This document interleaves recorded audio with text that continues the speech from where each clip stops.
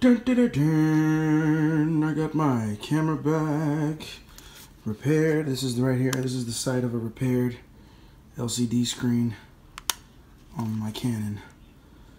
And so let's switch back to the Canon, yeah?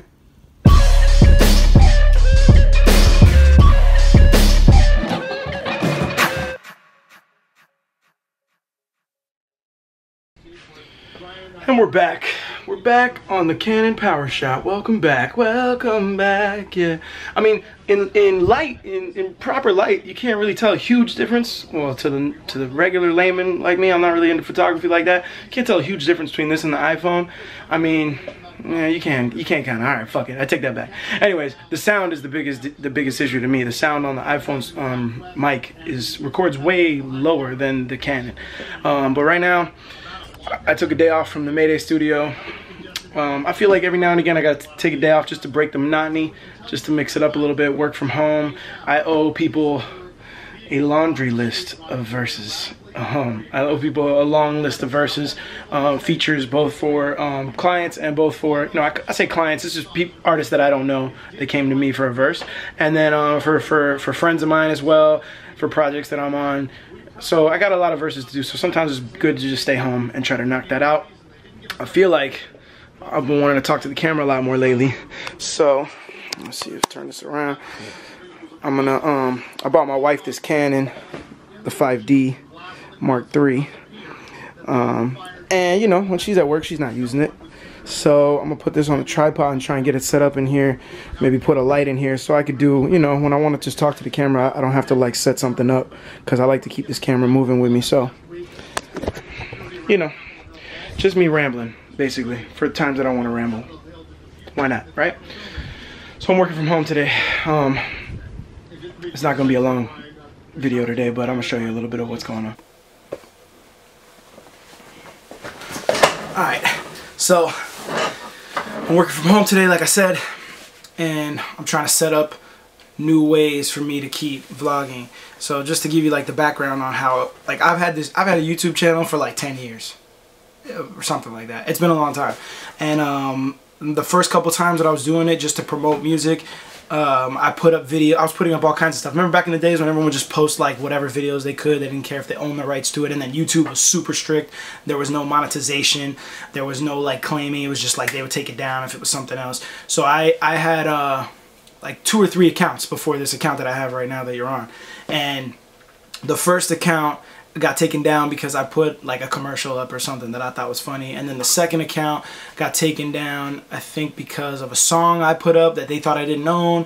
And then the third account, which I had put Win the Game up on from like my first project on South Beat, Win the Game got featured by YouTube on the main page, like on the front page. So it got a few, like 100,000 hits. It was dope. I was so excited. Yeah, that's ill. We got featured. Dope. And then I put up video of Kimbo Slice fighting. I had videos of Kimbo from, like, we go back with Kimbo. We have a history with Kimbo in Miami. And I put videos of him that I had up. I had just collected from the time I knew him. And they took my account down for that. So this is my 4th YouTube account. And for years, I didn't put up anything really of any substance. I just had like music videos and then very little like activity on it. And my wife started getting into like vlogging, and she put me on to Casey Neistat, who I'm sure a lot of y'all know on YouTube, and he got me inspired to be like, I was watching his vlogs and they had a creative cut to them that I was like, man, that's dope. It made me get excited about doing it, and people have been asking me for years to do it. So point being is now I'm trying to put some more energy into it. I'm trying to get a little bit of a better setup. I'm trying to shoot it. It's like waking me up, because for years I did editing for Mayday videos. I was loving it. I like film. I like working in film. I don't know a lot. I'm not super well versed in it, but I do like to edit. I love to edit. Shooting, that's a different thing. Shooting is like a beast I don't fully understand yet. So I'm learning the gear and I'm learning the do's and don'ts as I go. But editing I love. And then for a long time we did all our Mayday videos, all our Mayday promos, everything, and I got super burnt out on it. I didn't want to edit. The new Final Cut came out. I wasn't feeling it. And I dropped it all together. Now doing this vlogging thing has like awoken my editing chops and my like will to create visuals again. So hopefully that means that I'll be hungry to do some dope videos for myself and for Mayday. And yeah, so that's kind of where I'm at right now with it. So this setting up a camera here, trying to get into some different ways to shoot outdoor footage and B-roll and just things to make this an interesting experience for both of us.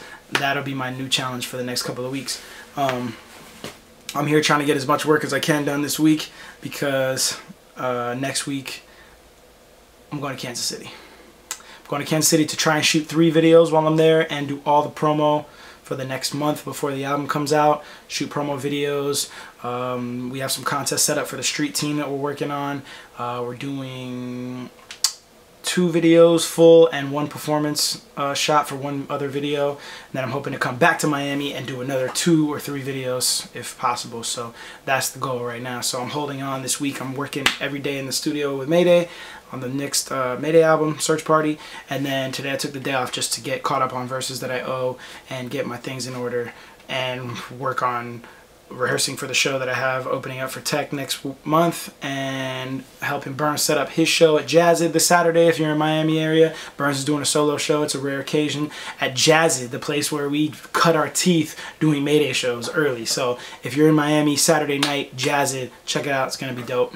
So there's a lot going on. I don't have time to shoot a lot today, so I just wanted to say what's up, let you guys know. Into the Further, you already know the NES Classic is up for the giveaway, and my rhyme book, the rhyme book that I use for Into the Further, is up for giveaway too. So pre-order the album at strangemusicinc.net. I'm gonna try and have some more updates for you guys soon.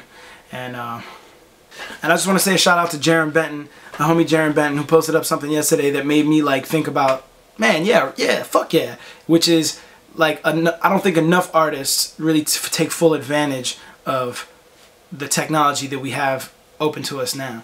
People that, you know, there's people that don't follow anyone back, they don't reply to anyone back. Like, man, this is like a beautiful like connection that we're able to have through technology that we could never had. I could have never had this with an artist that I liked 30 years ago. Well, I'm 33, so 20 years ago, right? So like I couldn't have been able to like at or mention or get a reply back from an artist that I like. So that's why I think it's dope. If you're an artist, I feel like you should engage the fuck out of your fans, and I try to do my best on every single network that I can get on, that, you know, I can at least manage, like send out a manageable amount of replies to everybody. So if we've had a conversation on social media or even on YouTube down below, that's dope. Thanks for fucking writing in, and I hope man, I hope like the exchange brings you some positivity. Like I'm on a mission to follow 1 million people on Twitter. It's taken forever, and without hiring someone else to do it for me, just clicking like follows as they come, it's gonna take a while. I'm at like 40,000 right now, but the point is that when I go through a day of following people on Twitter,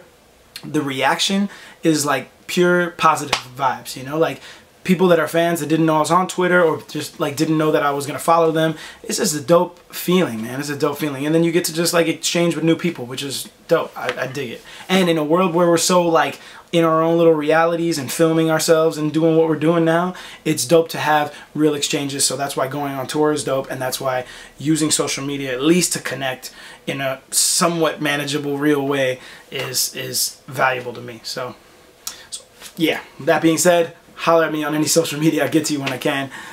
More to come. I'm not doing daily vlogs, but it would be cool if I could get it under some sort of schedule. But getting closer to the album, I'm going to try and do as many as I can, and hopefully maybe the last like week or 2 before the album I could do daily joints. But for now, it's, you know, my once or twice a week. Anyways, peace. Thanks for watching. Ain't nobody gonna be stopping us. Please. This could be you.